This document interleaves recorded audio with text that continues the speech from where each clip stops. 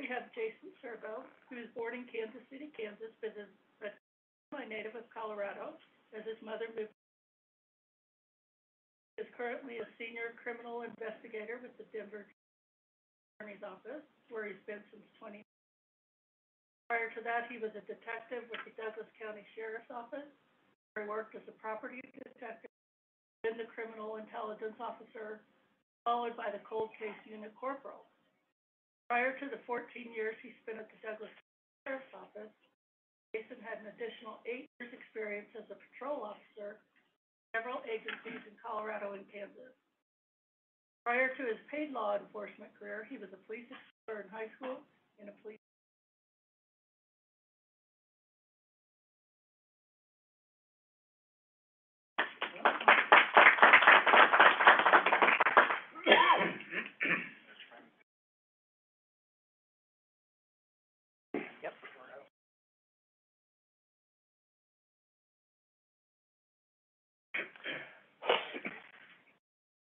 On this one?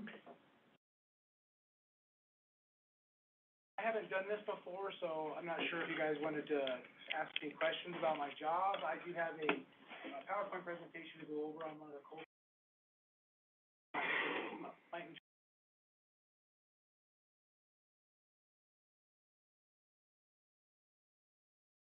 I'm sure we'll have a lot of questions. Just maybe a quick overview of these investigators. Well, a DA's investigator, like some of you have already said, you watched Blue Bloods.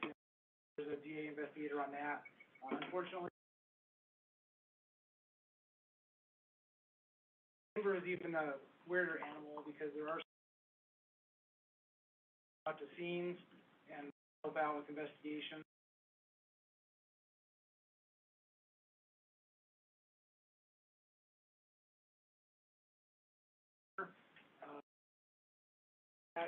Basically, as an investigator with the Denver DA's office, is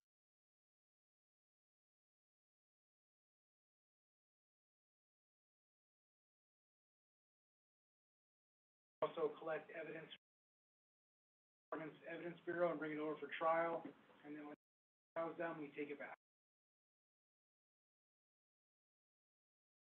We don't do quite as much as some of the other district attorneys' offices.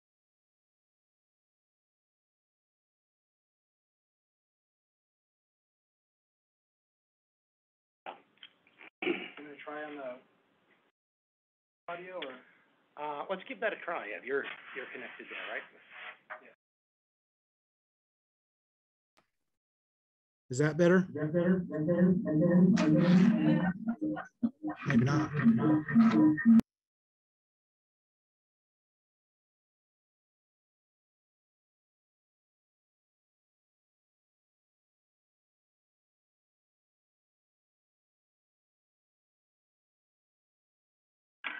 Okay. Can you hear me? Still the same?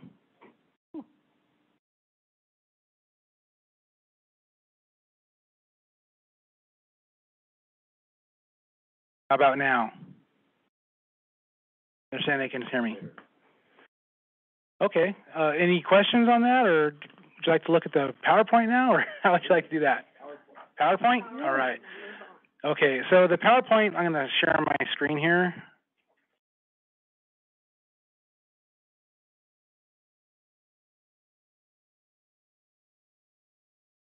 You guys see my screen? Yes.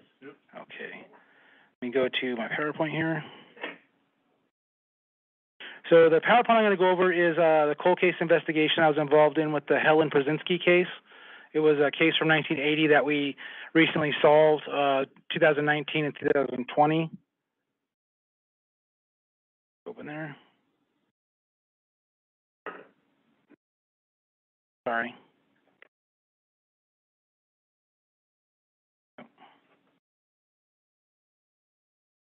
Okay, so Helen Brzezinski, she was a Denver intern with Denver KHOW radio in 1980 when she disappeared and was her body was found the next morning. We're going to go into a little bit of that. There was a lot of investigators that worked in this case over the years. I ended up getting involved in the case in 2017 when I entered into the Cold Case Unit, and that's when a lot of the genetic genealogy stuff started happening with the Golden State Killer, and that's how we got involved in identifying the killer in this case.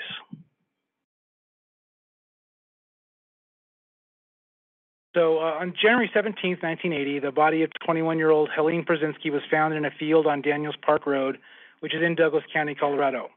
If anybody knows Douglas County at all, the area that she was found in the field is now a large church parking lot right there in Douglas County. The manner of death was most likely blood loss from the 9 apparent stab wounds she had to her back. It was believed that she was abducted near South Broadway and Union Avenue, walking from the bus stop, returning home from her internship. Right here on the screen, this is, if anybody knows Inglewood at all, this is Frank's Pizza. It's been there forever and still there. And she would take the bus north on Broadway to the KHOW radio station, and then in the evening she'd take it southbound and get off at this stop and walk a few blocks to her aunt and uncle's house, who she was staying with while she was in Denver. So, sorry here. She had been sexually assaulted, and her body was left half-clothed in the field with stab wounds through her coat. She was bound with her own purse strap. Her pants, shoes, underwear, and purse were never found. She was left in the field without those. We believe the suspect had taken those for a type of trophy. She had been staying with her aunt and uncle on South Pennsylvania Street. As you can see in here, the bus stop is pretty much a straight line down Union Avenue to Pennsylvania, where she'd go up and just walk to her aunt and uncle's house. So it wasn't that far of a walk. I have hopefully these videos work for you, but I have a couple of small videos. Each are between 1 and 4 minutes. Let's see if I can play this here.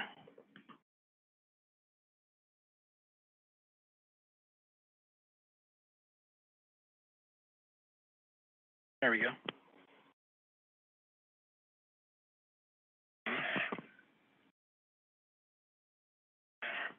Okay, here we go.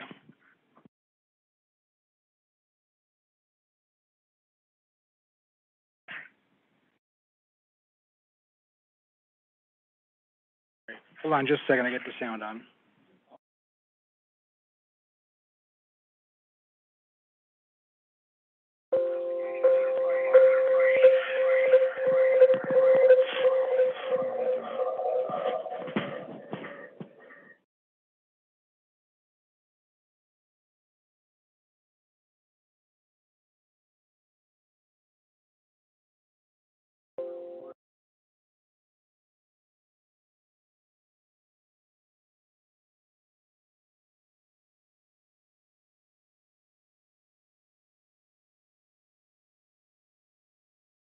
Work.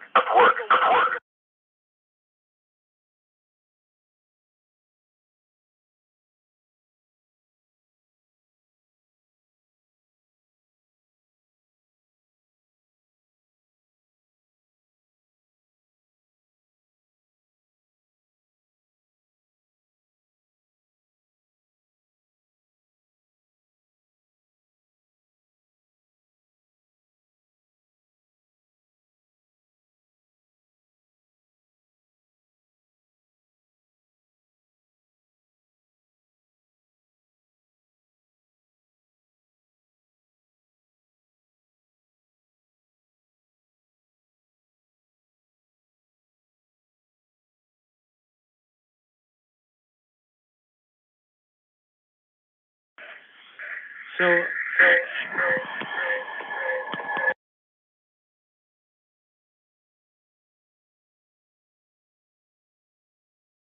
sorry about that.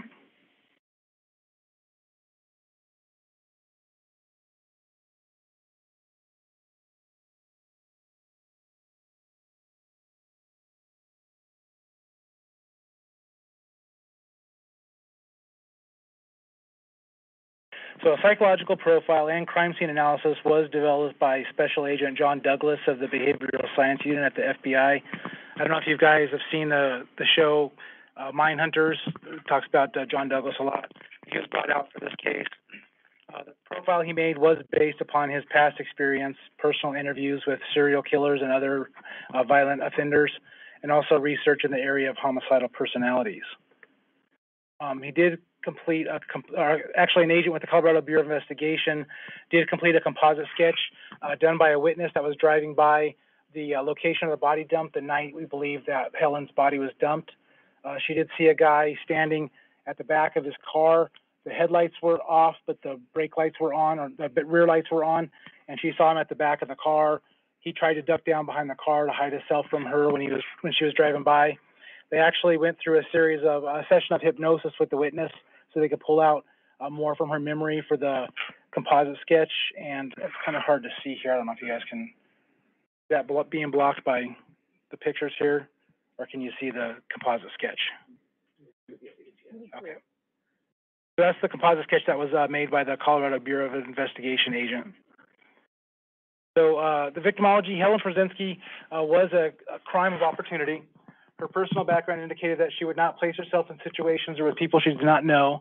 When she was at college in Wheaton, Illinois, she was I forget the name of it, but she helped out the new students that came in. She was like a floor manager for the dorm, and she actually taught rape crisis and rape prevention classes. And so we believe that she tried to use a lot of the techniques that she was teaching other students, and it just didn't work out for her the way it should have. But simply said, she was in the wrong place at the wrong time, and indications were she did not know her assailant. The crime scene reflected that the offender did not know what to do with the victim after he assaulted her, that he was not creative and did not methodically plan the abduction and disposal of the victim, as the victim was disposed of in an isolated area, however, in full view of passing motorists. We think, and we know now after the fact, that he did not really know the area that well, and he took a drive until he thought he wouldn't see anybody because it looked like a desolate stretch of road, and he decided to dump the body. As you can see, it's kind of hard to see, but her body is up here in the field. That's about how far it was away from the roadway, because this fence line is where the roadway is. And as the witness the night before was driving by, she didn't see the body, but the person in the morning that actually saw it was driving to work. What he didn't know is that there was a small enclave of houses that were further down. It was a rural section of road, but there was a new housing project going up, and there were people already living there, and so they were leaving to go to work in the morning, and someone saw the body when they were leaving. He thought, the suspect thought that she wouldn't be found for a while because it looked like a desolate area. So the subject did bind the victim using personal items of his and the victim's. The personal items of his that he used there was a strip of a green sweatshirt that was ripped off that he used as a makeshift gag, and he used the strap from her purse to tie her hands. This indicated that he acted alone at the time of the crime, and once abducted her, he now had to transport her from the populated city to the isolated crime scene area without being detected. And it's a little easier in the cover of darkness, but again, he thought he was out in the middle of nowhere and no one would find her body for a while. The roadway itself had several tire impressions. There were a few motorcycles and a few cars, but there was one particular set of tires. There were snow tires that pulled up right to where we believe the car stopped to have Helen walk out into the field. A set of footprints went around the front of the vehicle from the driver's side to the passenger side, and then down the embankment towards the fence, with two sets of prints crossing over the fence. One of those sets were made in stocking-covered feet, which were believed to be those of Helen Przinsky. The second set of prints were cowboy boots. They were found to be a size 10.5 Western boot with a walking heel. The stride was 38 inches to 39 inches, and the footprints were in snow, and both sets were casted. What was interesting about the boot print was there was a series of sexual assaults that were occurring along the Broadway corridor in Inglewood and Littleton during the time. And there was also another set of burglary sexual assaults that were occurring on the secondary streets away from on the either side of Broadway. It was determined later that the Broadway sex assaults and kidnappings were most likely related to our one victim, while the other series on the outskirts of Broadway were conducted by one or more other people. It just, Inglewood at the time happened to be a pretty busy area for sex assaults. A lot of people didn't know that back in the 80s. But they had Cinderella City going on, and there was a lot of stuff happening from Cinderella City. Girls were getting sexually assaulted left and right over there, unfortunately, back in that era. The victim, Helen Brzezinski, was a smart, kind, and well-liked 21-year-old college student from Hamilton, Massachusetts. And I'm sorry, I said Wheaton College in Illinois, but it was in Massachusetts that she went after high school. She was 5 months from receiving her undergraduate degree, and unfortunately, when she disappeared and her body was found, she was within 1 or 2 weeks of leaving Colorado and going back to Massachusetts to finish her degree. So she was almost out of here before this happened to her. I'm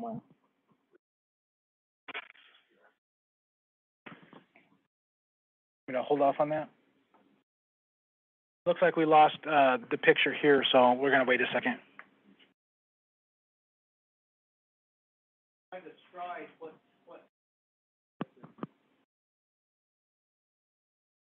The FBI was thinking that he was anywhere from 5'8" to 6 foot. But they also had to take into account that he may have been walking faster because he was trying to get out of there. But I think that's how they got the big height range. Is that on? Almost. Okay. I don't want you guys in the room to miss it either.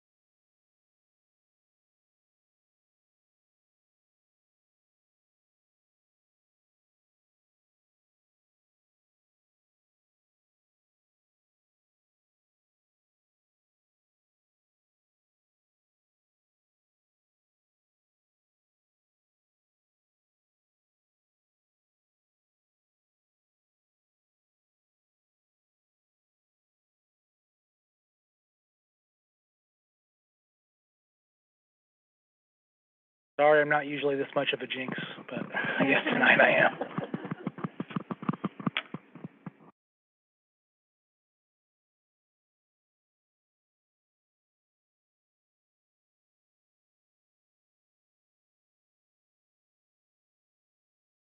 While we're waiting. Yeah.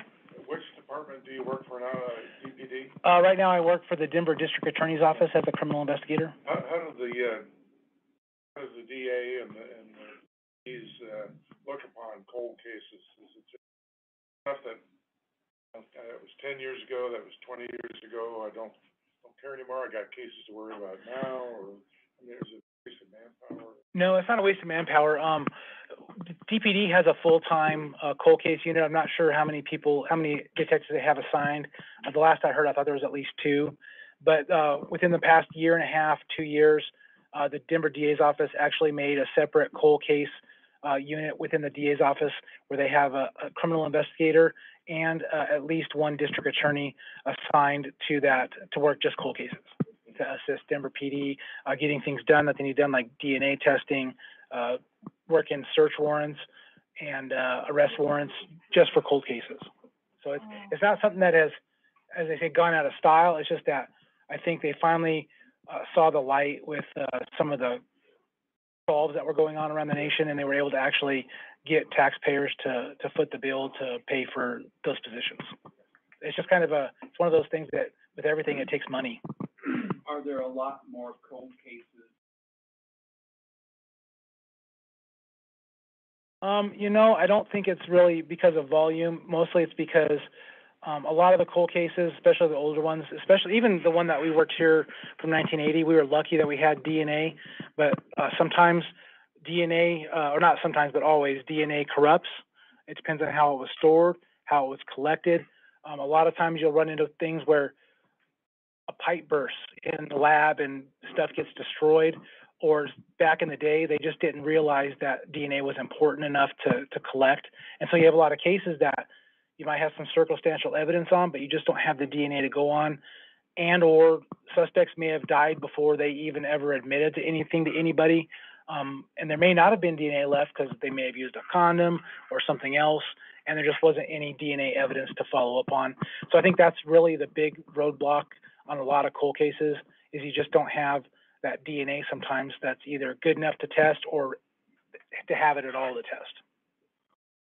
And then because of that, you're going to have a backlog of cold cases that really, for the most part, aren't solvable with today's technology because there's nothing to use that technology on. And so that just kind of backlogs it a little bit. But I think that's the biggest hurdle.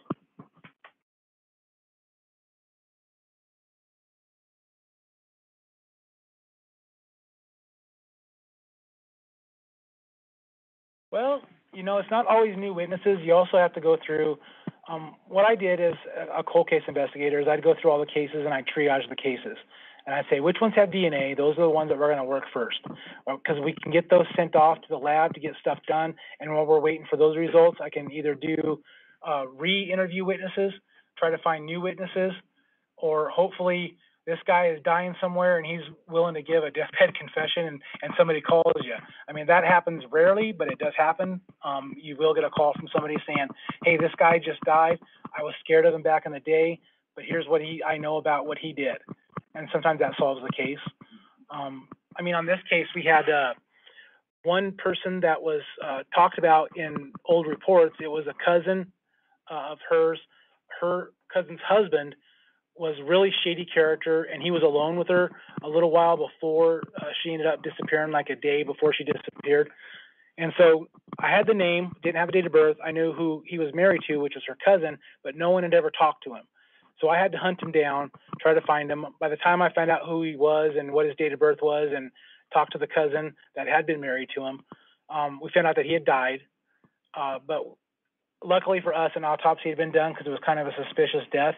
And so I was able to get with the coroner in Kentucky where he died, and they took slides of his liver and some other major organs, and they saved them, which they do in suspicious deaths. And so I was able to get them to send us some of those slides so we could test the DNA against the DNA left on Helen. And luckily it was not him. That was the suspect, because that would have been even worse if it was a family member like that. But we found out a lot through a background investigation with him that he was a really bad guy. He was a drug dealer.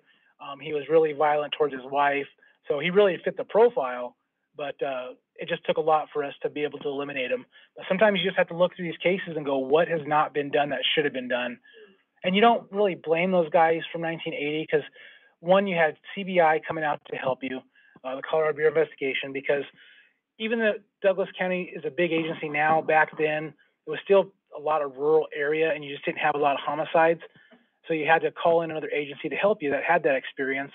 And then through the years, you had different detectives going through things and everybody's looking for that big leap in the DNA or whatever else. And sometimes those names just get forgotten in the file. And that's why you just kind of have to take a fine-tooth comb and go through that file, because you're going to find names that were left out, or someone writes a name and a question mark, but then that investigator's dead and you can't ask him why he wrote that name and a question mark. So you have to go through and just try to backwork his steps to find out why he came with that name and why is it I only saw it in one place on a notepad that was booked in and it's nowhere else. Do I need to really look at that guy? Do I need to eliminate him? And unfortunately in 1980 with this case, there were so many sexual assaults going on, not just in Colorado, but throughout the country. And we were having serial killers and rapists come through Colorado a lot. I mean, Ted Bundy came through here, Henry Lee Lucas, Otis Toole, plus we had our own homegrown ones. So we had a whole list of guys that we were having to test their DNA for. And it was time consuming.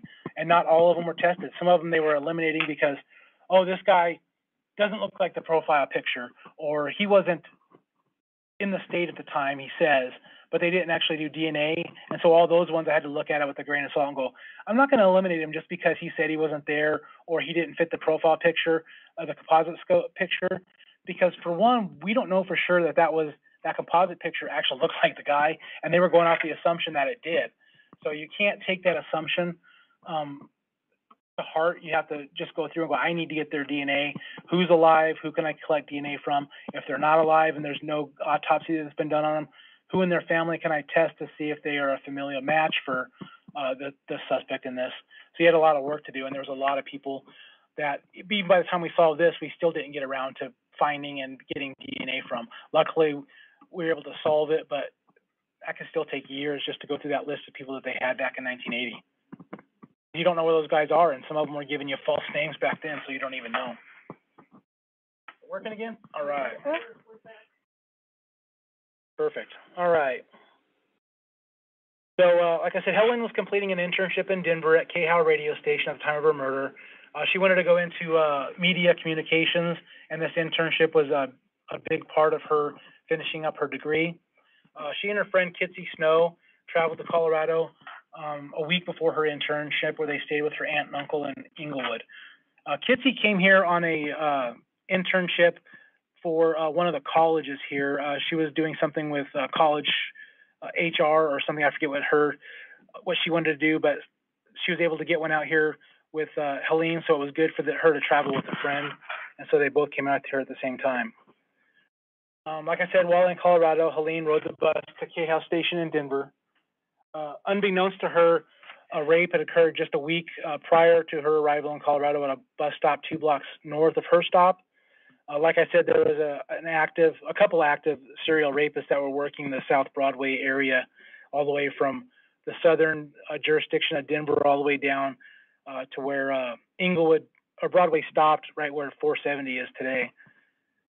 The victim, a 20-year-old female, this is the previous victim a week before her arrival, got off her bus and was grabbed from behind by a white male in his 20s. The suspect was approximately 6 feet tall and was wearing a green hooded sweatshirt with the hood tied around his face. Now, again, that's significant because the piece of makeshift gag that we found around Helen's mouth was a green hooded sweatshirt. And we actually did a lot of investigation on that just to determine where it came from. We found out that the hooded sweatshirt was a mail order only item from Sears, the Sears catalog. So that kind of narrowed down the search of possible suspects, but it still didn't eliminate the fact that he may not even be on that list, because it could have been a gift from somebody else. It could have been something he picked up at a garage sale, but at least it gave us somewhere else to look. So we were able to eliminate most of the people on that list. Sears didn't keep all their records for very long, but luckily there were a few records that were collected by CBI back in the late 80s from Sears, so we were able to look through that and eliminate pretty much everybody that was on the list of buying the sweatshirt. We never found our suspect's name in that list of people that bought that. The suspect dragged the previous victim into an alley where he assaulted her. This suspect was known for his preferred idea of sexual assault was oral copulation, and he would force the females to do that. And so unfortunately, as you know, most of that DNA is gone, and there were very few people that were sexually assaulted by this guy had DNA left that could actually be tested. A couple of them had stomachs pumped, but unfortunately, by the time they had called the police, the stomach acids just destroyed any DNA that there would have been. Like I said, the Inglewood Police Department investigated, but the kit did not yield any DNA that they could use. On January 16th, 1980, Helene left the radio station in Denver. She left about 5:30, which is the normal time that she left, rode the bus down to Union Street in Inglewood, and walked to her aunt and uncle's house. Just after 6 p.m., just before Helene's bus arrived at her stop, a 33-year-old female got off another bus 2 blocks away and was grabbed by who we believe was our suspect from behind as she walked home. As in other cases, he dragged her into an alley. This victim fell to her knees and screamed, and this scared the suspect, and he ran away. He was described as wearing a green hooded sweatshirt. And on one of the previous ones, like I said, in the alley, we did find a boot print that was very similar to the boot print found at the Helene crime scene. About 10 to 20 minutes later, Helene got off her bus and began walking the 5 blocks to her aunt and uncle's house. When she didn't arrive home by 10:30 p.m., a good 4.5 hours later, her aunt reported her missing to police. Now, it wasn't that her aunt and uncle didn't think to call the police sooner than that, but they waited till Kitsy got home to see if Kitsy knew where she was at. And by the time Kitsy got home and it was already around 10:30, then they were worried. I mean, they were already worried, but then they decided it's time to call the police. So at 9 a.m. the following morning, a witness driving on the county road in Douglas County reported the woman's body lying about 100 to 200 feet from the roadway. It turned out to be the body of Helene. This was several miles southeast of where she disappeared. If I remember right, as the crow flies, it was about 7 miles altogether. Although a large neighborhood now, this is a relatively deserted stretch of road in 1980. She was found lying face up and was naked from the waist down except for her socks. Her hands were bound behind her back with her own purse strap. And again, like I said, the piece of green sweatshirt material was found around her neck. It was believed that this was used as a makeshift gag. She had been raped and stabbed in the back 9 times, left to bleed to death in the middle of the field. Suspect DNA was found in numerous locations on body and clothing. The suspect DNA that we did find came from both saliva and semen, and they both came from the same perpetrator. She did not have any defensive wounds, and I'm pretty sure that the reason she didn't have any defensive wounds is from what we knew about her when we learned about what she did in college with the rape crisis. We think she was trying to do what she tells the other girls to do, you know, agree with what they want, you're going to make it out alive. And I think that was the failing that she had in this, is she didn't fight. Because as before, the one right before, the girl screamed and the guy ran away like a coward. And then he did this like a coward too. But I think if she would not have cooperated like she thought she needed to, she probably would have made it out of this and she wouldn't have died. Again, multiple law enforcement agencies assisted the Douglas County Sheriff's Office in our initial investigation, including the Colorado Bureau of Investigation and the Inglewood Police Department. Since she disappeared from Inglewood, they were the initial ones to start the missing persons report, and so they had a lot to do with it as well. We did follow up on hundreds of leads and tips throughout the decades, and there were more than 24 detectives at Douglas County Sheriff's Office that worked on this case, including myself, over the years. Eventually, the leads diminished and the case went cold. When I began in the Sheriff's Office Cold Case Unit in 2017, I started working the cold cases, and Helen was one of the ones that I really wanted to solve. So I just thought with all the DNA that they did have, it was a highly solvable case. The next year, in 2018, with the arrest of the Golden State Killer in California, I went to our sheriff and I said, hey, this is new stuff, but it just happened to catch this guy. What do you think about forking out some money to have us do the same thing? And he was on board with it. So we started using a company called Parabon that does a lot of genetic genealogy research. And I'll get into that in a minute. But investigative genetic genealogy is what we used. It combines the use of crime scene DNA with public genetic DNA testing and traditional genealogy to determine family relationships and predict where a suspect or unidentified person fits in a family tree. This method can be used when there is no DNA hits in the CODIS database for violent crimes such as homicide, sexual assault, or kidnapping, and to identify human remains.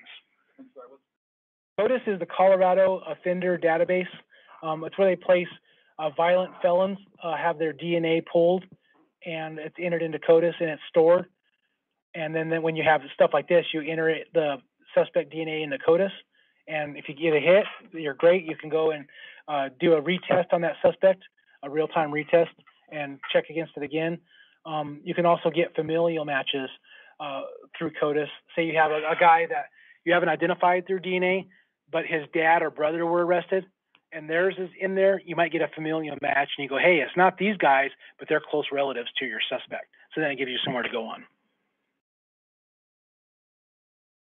So I don't know how many of you have heard of GEDmatch, probably quite a few if you're studying crime. But we take a DNA profile from the crime scene. It's uploaded to the free public DNA database called GEDmatch. It's then compared to the database of those who have opted in for law enforcement access.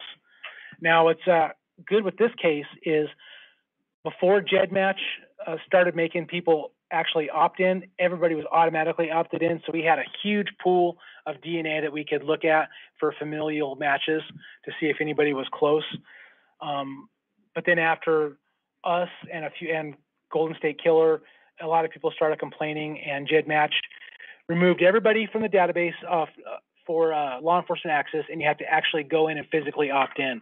But before they did that, I saved our list of who we had because I didn't want to have to go through all that. I heard it was coming down the pike, so I took our matches and I pulled them out and I saved them into a PDF file, so I had all that, so I could work from.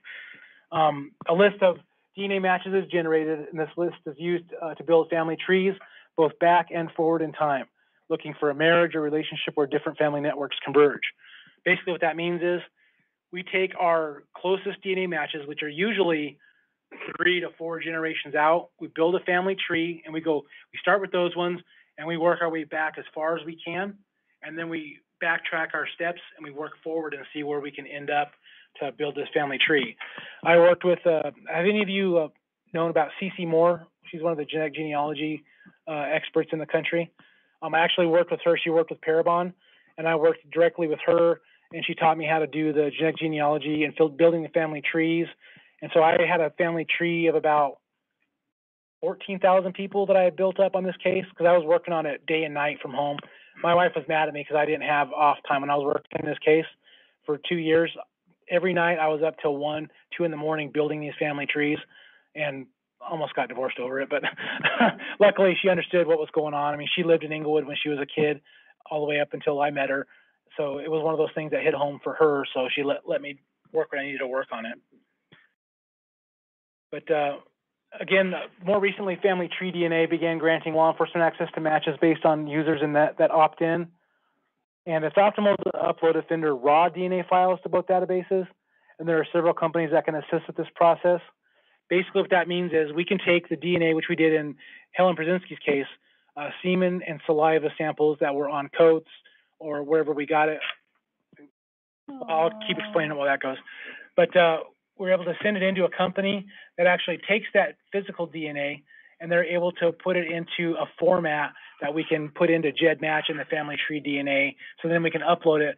So like with GEDmatch and Ancestry, you spit into a tube, you get the saliva, you send it into their lab, and they do what they do, work their magic to make it into the format they can upload into there. So that we had a company that would do that for us with the suspect DNA, and that's how we were getting DNA samples into GEDmatch and family tree DNA.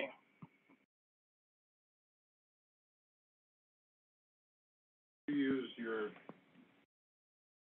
Okay. Do I use my what? if you use your saved PDF, current case,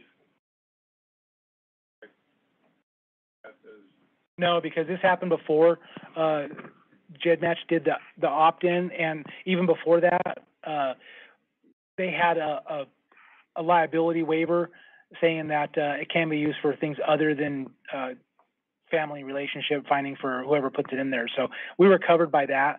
I couldn't go in there and try to get them to turn off the opt-in to find more than they were letting in for opting in for law enforcement. But what I already had, we were working in good faith, and we were good on that. But it's a new thing, so you never know what kind of stuff is going to be challenged down the road. But at the point, we talked to our DA and a couple other attorneys, and they said, no, you're good with what you got, go with it. So I can only work in good faith. So it wouldn't be fruit from a poison. No, not for that one. But again, it is a complex and time-consuming process, and it took several months for us to even get back what we needed back in a format that we could upload into GEDmatch. And Parabon was able to upload it into GEDmatch for us. They already had a thing worked out with their company. They knew how to do all that, so we just let run with putting it into GEDmatch. How do you spell Parabon? Parabon. And they started out doing other stuff, but then when they started getting into the genetic genealogy, they kind of cornered the market right away, and that's what they really became known for. But they were also doing a lot of the stuff where you could send in DNA and you can get, before they were doing the GEDmatch stuff, you could get what the possibility of their height, weight, skin tone, eye color, and hair color was. So we were working with that first before we started the other stuff with the genetic genealogy. It is important to note that numerous other suspects were looked at over the years, like I talked about. They were all eliminated through DNA comparison. four of the big ones that we looked at were two interstate killers, Henry Lee Lucas and Otis Toole, and then two local guys, Kenyon Battles Tollerton and Daniel J. Barney, and I'll explain each of those as we go here. So Henry Lee Lucas, an American convicted murderer. He was convicted of murdering his mother in 1960 and the murder of two others in 1983. I don't know if you know much about Henry Lee Lucas, but I bet you do. He was one that liked to have sex with dead bodies. Unfortunately, he was really weird. But he rose to infamy as a serial killer after he confessed to around 600 other murders after his conviction while in prison. A lot of detectives went down and interviewed him, including guys from our agency, and they were closing out cases left and right. But then when they started testing his DNA against DNA for the cases that they were closing out, they didn't match. All those cases that he was confessing to, sorry, he didn't do. He was just getting, because he was getting stuff from the Texas Ranger down there that was feeding him, not feeding him information, but feeding him investigators from out of state, because the Texas Ranger was getting a lot of credit, and Henry Lucas was getting, not executed yet because he had all this stuff to say. So unfortunately, that Texas Ranger kind of took advantage of that and hurt a lot of cases when he did that. Otis Toole was Henry Lucas's confidant, his sometimes lover, and his partner in crime. I don't know if you guys know that he's the most likely suspect in the Adam Walsh killing.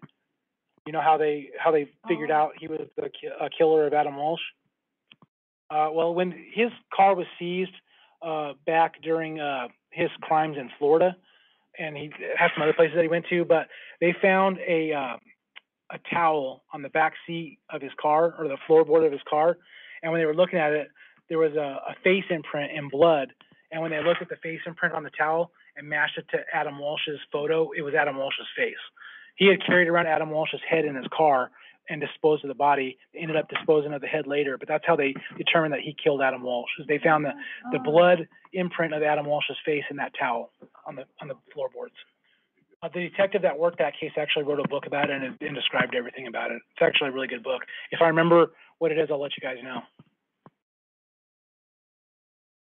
But Kenyon Battles Tollerton, he was a local guy, late 70s, early 80s. He was found guilty of murdering Donna Waugh, who lived in an apartment across the parking lot from him. He was later convicted, and after he died, his DNA was linked to a 14-year-old girl whose body was found in 1993, which is 13 years later after he was convicted of his other murder. So we think there's probably more victims, but unfortunately there might not have been DNA left for those other victims. Daniel J. Barney, he was a suspected serial rapist. Him and his brother, they kind of worked as a rapist team. They were from Idaho. They got caught, or he got caught at least in Wisconsin, was jailed for a sexual assault. I might run out of battery here before. He was caught in Wisconsin, was on trial, or went to trial, was waiting for sentencing for that case. He escaped, came out to Denver. Is there a way we can maybe put that in another one? My battery just died. But, yeah, sorry about that. But Daniel J. Barney, he came to Colorado after he escaped, him and his brother. And we believe, because other DNA matches, those peripheral sexual assaults we were talking about along Broadway, not on the street themselves, but on the secondary streets, his DNA matched several of them. We think him and his brother, mostly him by himself, but his brother helped on a couple of them, were committing those peripheral sexual assaults. His brother and him were cornered in a condo in Denver in 1981 or 82. They ended up, one of the victims in the house was able to untie themselves, called the police. Police came. Some of the victims escaped from the condo, and then Daniel Barney shot himself. The brother was able to escape, was later captured, but we had DNA from Daniel Barney the same way for our case that I did with the cousin's husband. We were able to get a slide from the autopsy and test it against our DNA for Helen Przinski's case, and it ended up not being a match. Sorry about that. I thought my battery was going to last longer.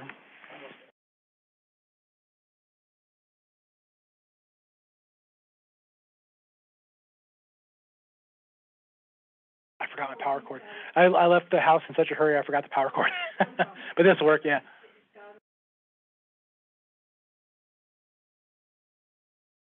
Yep, and we can go to the next one after this. So after decades of negative matches, in 2019, we finally developed a suspect in Helling's murder. Familial DNA search companies, Parabon and United Data Connect, which you guys know Mitch Morrissey, the former DA of Denver. That's his company, United Data Connect. So because he's more local, our sheriff wanted to use someone more local because Parabon's based in Virginia. And so we wanted to have somebody that we could call and have them come down and look at stuff on a moment's notice. So we started using United Data Connect. We were able to triangulate between 2 different family networks for the suspect. And this process identified the suspect's mother and eventually determined she had at least 6 children with 3 different men.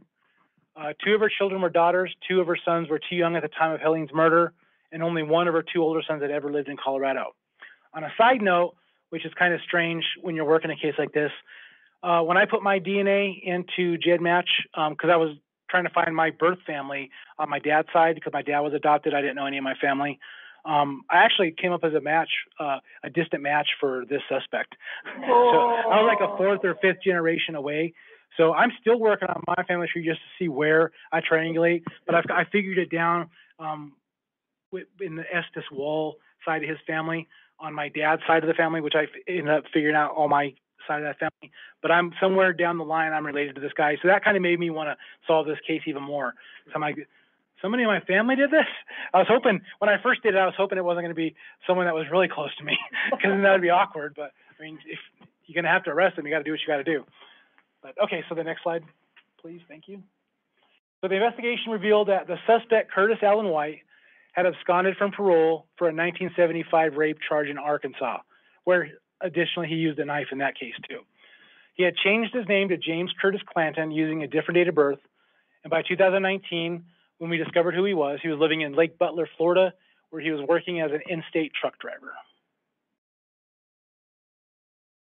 In December of 2019, detectives went down and got a DNA sample from Clanton's beer mugs, and we're going to call him Clanton now because that's what he changed his name to, and that's what he's still using. But Clanton's beer mugs after spending an afternoon at a local bar. We had a couple of our guys that worked undercover in our drug unit with Douglas County. They went down and they were working their undercover stuff, following him, and when they saw that he had been drinking from a glass mug in a bar, when the guy left, they grabbed that and they flew it back to Colorado. They had one person fly it back, and they did an expedited match on that to see if it matched, and it came back as a match. And we'll try the videos later. But he did confess to it on the trip back to Colorado. Yeah, he said that on the day of Helling's murder, went blank.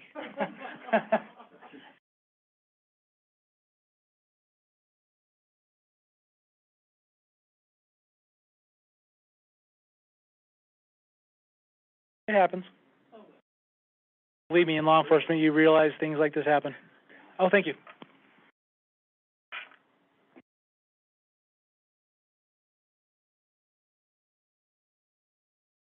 Just don't want them at home falling asleep before we get to the good stuff. It's almost done, though. I'd say we probably got 5 to 10 slides left.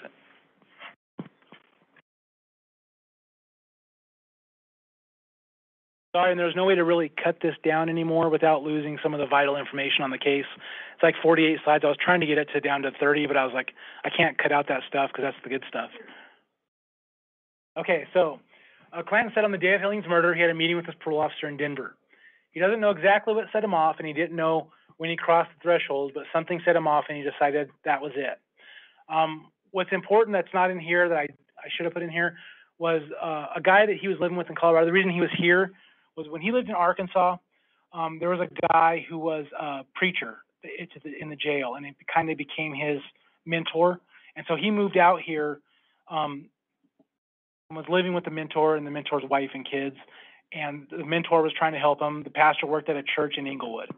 And he would have Clanton come and help him clean up stuff at the church. And the church is one street over from the path that Helen took home. And so he decided that he was going to sexually assault a woman that night. He was mad. The parole officer was giving him guff, and he decided, that's it. I need a release, and that's how he released himself. He said it as he was driving home initially he said as he was driving home from the parole meeting, he saw Helene getting off the bus, but later he changed that and said he had went to the church, was still pissed off, decided to drive around and saw Helen walking home down the dark street, and that's when he took her. So he had two different stories, but they were really close to each other. He wasn't lying. I think he was trying to remember exactly how it happened. He said he walked up to her and showed her the knife.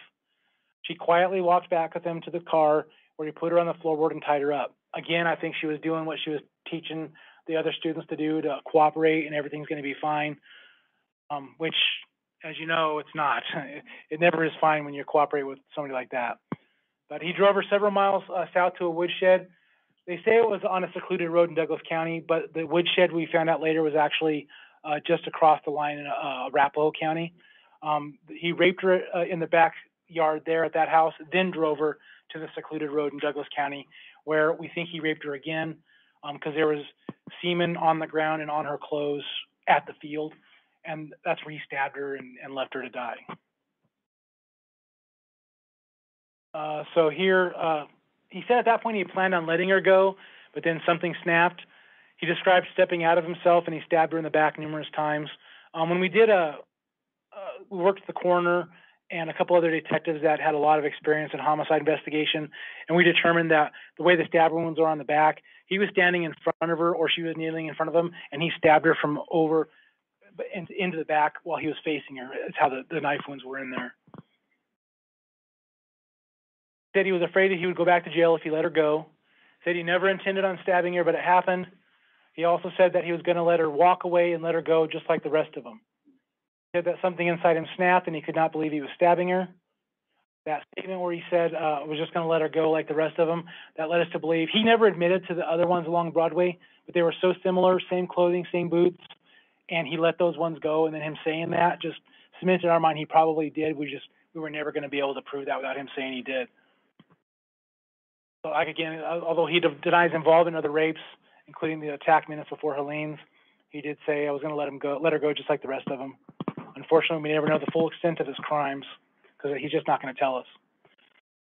So we have a picture from him in the 1980s next to the composite sketch, and it's an eerie resemblance. So, I mean, a few small things, but for the lady that did the hypnosis for this sketch, good on her, because that's pretty close. I mean, that's good. She even talked about the Adam's apple, and he had a prominent Adam's apple. So Clanton was arrested in December 2019.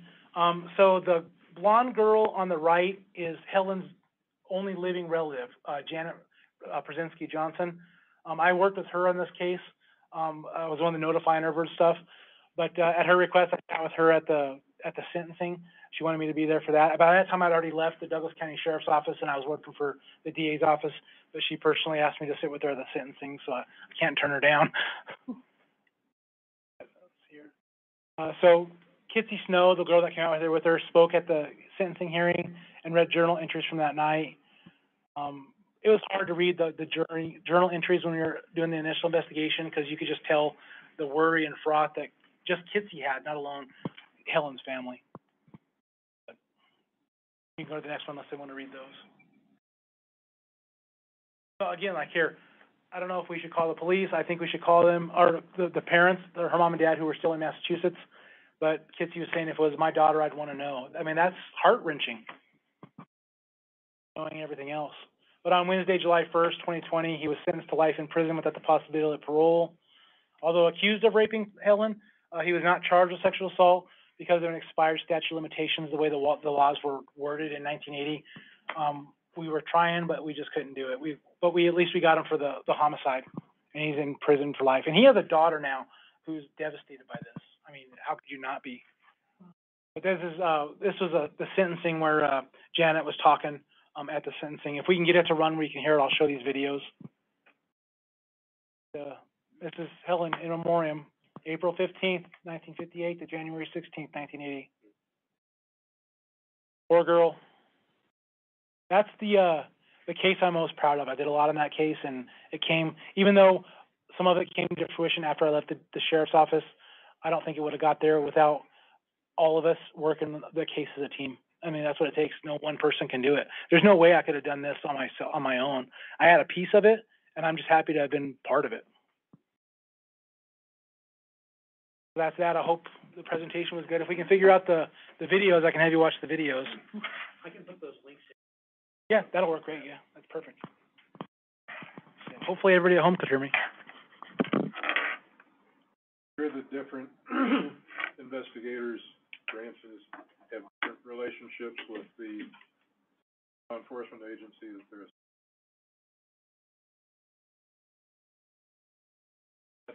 And I'm sure this varies from jurisdiction to.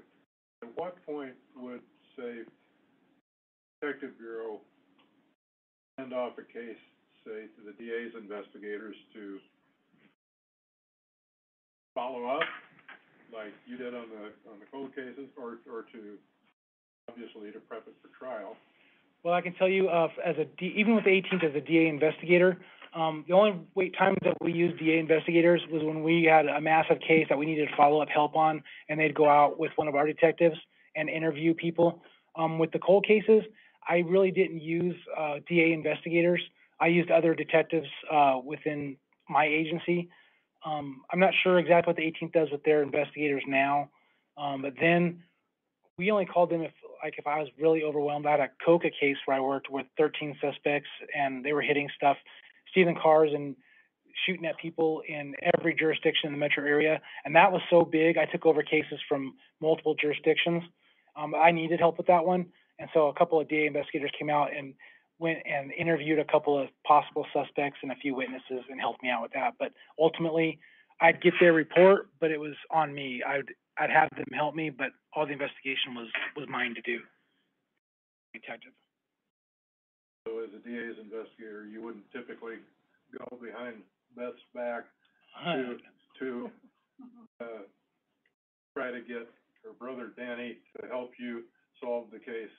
No, if I liked my job, I wouldn't do that, no. And I think that's with any DA. You don't go behind your boss. I mean, I don't care if you work at McDonald's. If you go behind your boss's back and do something, you're gonna get fired or at least in trouble. But, no, you don't do that type of stuff. You have just like police and military, you have a strict, chain of command that you follow. So Anthony on Blue Buds is fictionalized. Yeah, I'd say almost any show that you watch is pretty fictionalized, and they're doing a lot of stuff that people would be prosecuted for, for doing behind their boss's back. But no, and that's what you gotta take a grain of salt with all the movies and the TV shows. They're fun to watch. I mean, I enjoy watching them, but I'm looking at it going, yeah, we'd never do that. Didn't typically work closely with DA investigator. No, as a detective, I worked with other detectives and then a few times with DA investigators. As a DA investigator with Denver, the only thing I'm really doing with the detectives is sometimes I'll call them and talk to them about the case when I'm getting ready, we're prepping it for trial, or I need something wasn't put into the DA file, I'll call them and say, hey, we need this. But other than that, the detectives do most of the follow-up work. We're usually relegated to talking to witnesses and victims. As DA investigators, we don't usually talk to suspects. That's all been done. Because if it hasn't been done enough to send it to the DA to get ready for trial, then it wouldn't be sent to us at all, or we reject it and say, you need to do more follow-up on this detective. So that's their job.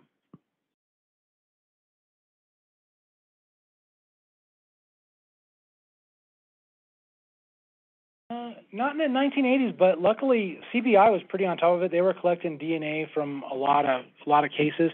A lot of it they were doing because they could do at least blood typing, and blood typing was big back then. So they would collect DNA for blood typing. They didn't know about the upcoming DNA, but luckily they collected it because it helped solve cases later. I think it's one of those things that God said, hey, I'm going to have you do this. You may not know why, but I have a plan. So it's one of those things. You never know.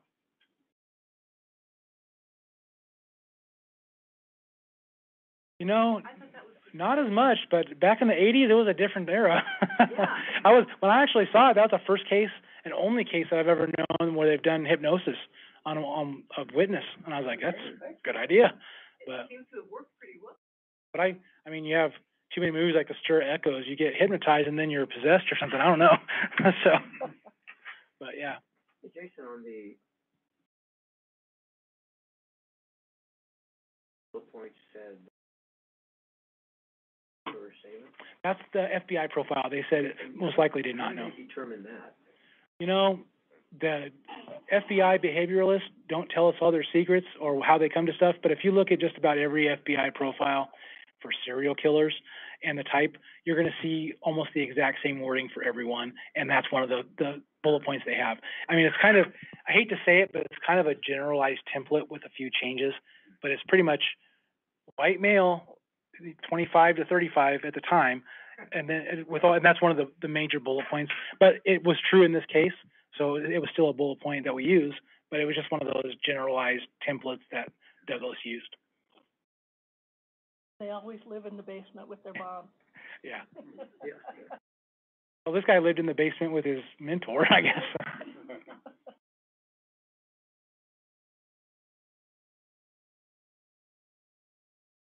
You know, knowing how many times families are contacted with, hey, we might have something, and it turns out to be nothing, I usually don't contact the family unless, one, I need to have them tell me about something that we need to look into, or we get close enough to a suspect that I can go, okay, let's drop the bomb on him. Because I don't want to keep calling him, hey, we're looking at this guy, and then it didn't turn out to be him. And then next week, hey, we're looking at this guy, because that's an up and down roller coaster, especially after 40 years, your daughter's case hasn't been solved. Even though they were really good with us about knowing that we're looking, it's hard to not believe that the victim's family isn't going, you guys aren't doing squat. It's been 40 years. You haven't found anything. And it's hard to explain to them, we just don't have anything yet because we don't have it. I mean, it's not there. But to call them every week and say, hey, we got this or that, that's too much. You're going to have family members, unfortunately, that are going to break, they're going to kill themselves, they're going to die from something. You can't do that to people. So you wait until you have something. When I'm to the point where I go, this is the guy, I'm 99.9% sure this is the guy, then I might call the family. But if I don't have to call the family until we get a match, then I'm not going to call the family because I don't want to put them through that. What's that? Yeah, I talked to Janet because we had to find, one, we didn't know where that cousin was that had been married to that guy we needed to look for. So we needed to find her, and we needed to find the husband. And unfortunately, I had to break the news to her, hey, we're looking at him as a possible suspect because of his history. And actually, what was good was it didn't surprise her with him, but I had to contact her because I had no other way to find these two. The cousin had changed her name after she divorced this guy and disappeared. And so there was no way for me to find her except to go through Janet, and I was able to find her through Janet. And was that quite a while before you asked Yeah, that was probably a year and a half before I found Clanton. Janet? Yeah, and luckily with Janet, she understood what was going on. She actually sent me a friend request on Facebook, and I was kind of leery to accept it because you don't want to get close with the family. But, you know, there were so many things I needed to talk to her about. I went ahead and accepted the friend request, and we started talking, and I got to know the family more. It was good for me, too, because I got to know Helene's family more. The parents were already dead. The aunt and uncle were dead. Her brother was dead. So it was good in that respect. I'm still friends with her on Facebook, but it's just one of those times that you kind of got to bend the rules a little bit for that. Well, for the first guy that I said we think we got, because we told her once with another guy who actually matched the composite sketch even more than that, and he was a guy that was in Colorado for a short time going to the Colorado School of Mines, and he disappeared right after the murder happened, and his friends don't know why he disappeared. He ended up in Arizona. We found him later. We went and got DNA from him, and it ended up not being him. But I had to tell her because we were so close on that one, and everything matched. Even the C.C. Moore, because he had actually the same mother's name as our suspects, the one that ended up being the suspect's mother's name, and he was in the same area of the family tree. So he very well could have been the guy. So we had to kind of tell her, say, this is what we got going on. We'll get back with you. So that was hard. That was devastating. But, you know, when we didn't tell her about the new suspect because what had just happened with the other one, we didn't tell her until we got the match back. And then we told her. And what did she say? She cried. I mean, who wouldn't? But, yeah, we had to let her go and take a couple days to calm down and then call us back and we had a better conversation. I wasn't involved in that second conversation. I was already gone by then. But from what I hear, she was very appreciative, and she still is.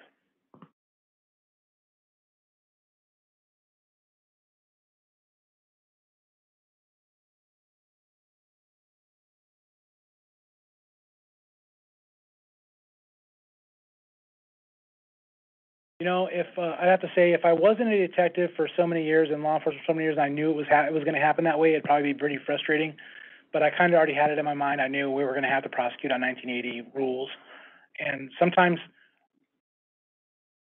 a hit or miss. I mean, this time, at least we had the homicide charge that would give him a life sentence. But, I mean, heck, you have kidnapping and sexual assault. Kidnapping alone, these days, is a felony that doesn't have an expiration, like it did back in 1980, a statute of limitations, but back then it did. So you couldn't even charge them with the kidnapping, so, back then. But they changed that. And a lot of sex assaults, they've added on 10 years to the statute of limitations just because of stuff like this. Because I think the sexual assault one was here, may have been a little more than 10 years expired, but it wasn't 40 years expired, that's for sure. It was a lot closer.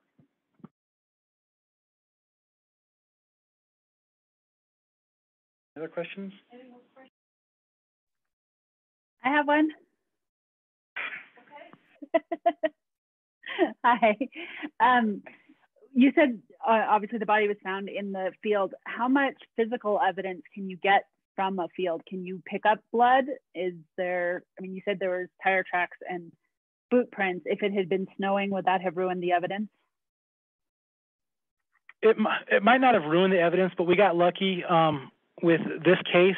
She was found the next morning, and it was cold that night, so the DNA was kind of half frozen.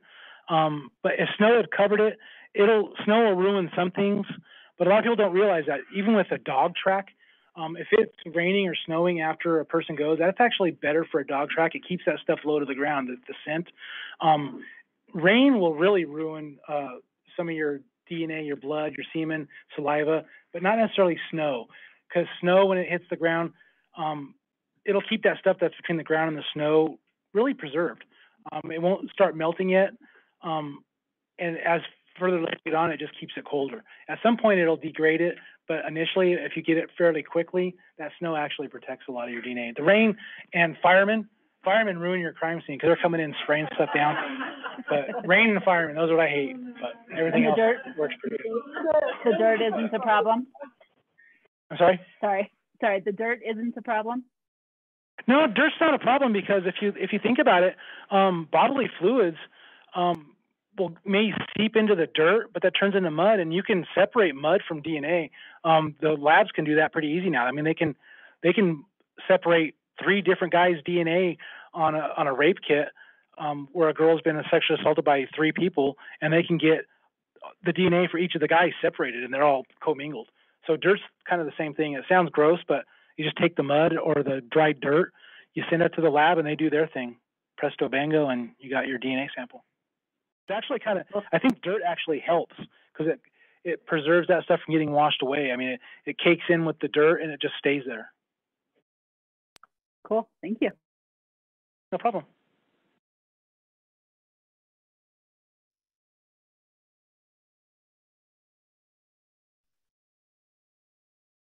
Any other questions out there?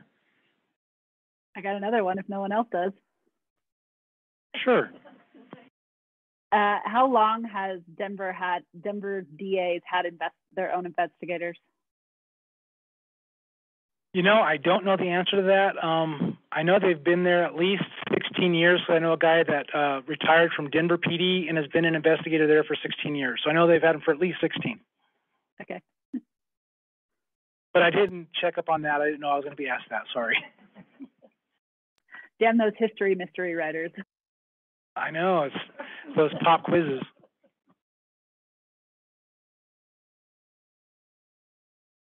Any others?